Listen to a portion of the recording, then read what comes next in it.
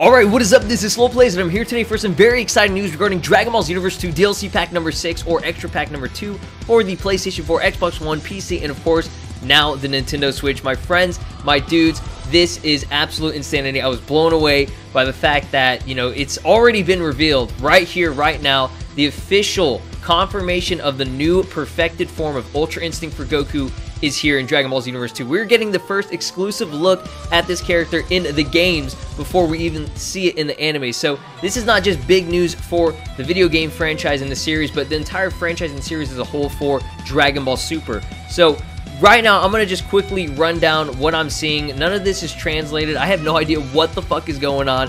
I am blown away right now. As you can see at the very top left-hand corner, going down, it's showing the story with Fu, the son of both Mira and Toa. You guys know him, you love him at this point. I mean, hopefully you guys like him. I mean, he looked like an anime geek. He looked like a lot of us nowadays, that's me right there. That's what I look like IRL. But no, seriously, like, it's crazy that, we're finally getting a little bit more information on this character, and it's showing that it says the story and everything. Hopefully we can get a translation pretty soon. Big, massive shout-outs again, once again, to the homies at Shonen Games and just everybody that works over there and is translating and getting these skins together. Without them, we wouldn't get this information at all. Like, they're doing God's work, and we are super appreciative for it. So be sure to give them a follow. They are doing an amazing job with it. So what you guys want to talk about, what you guys want to see is this white-haired form Goku, the perfected fucking Ultra Instinct form.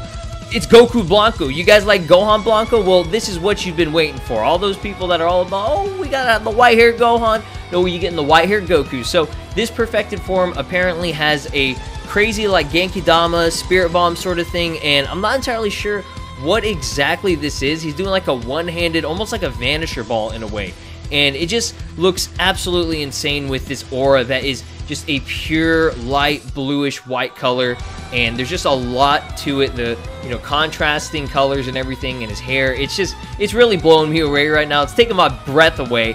I don't really know what else to say about this, dude. Like, it's just, we gotta see gameplay on it. We gotta see this in the actual anime. As you can see, he still has the Ultra Instinct dodge. It's gonna be sort of like the data input from Android number 13. That's what it's looking like. And, it's funny that they're actually going to incorporate that. That's something that modders have been doing for the past, like, couple of months.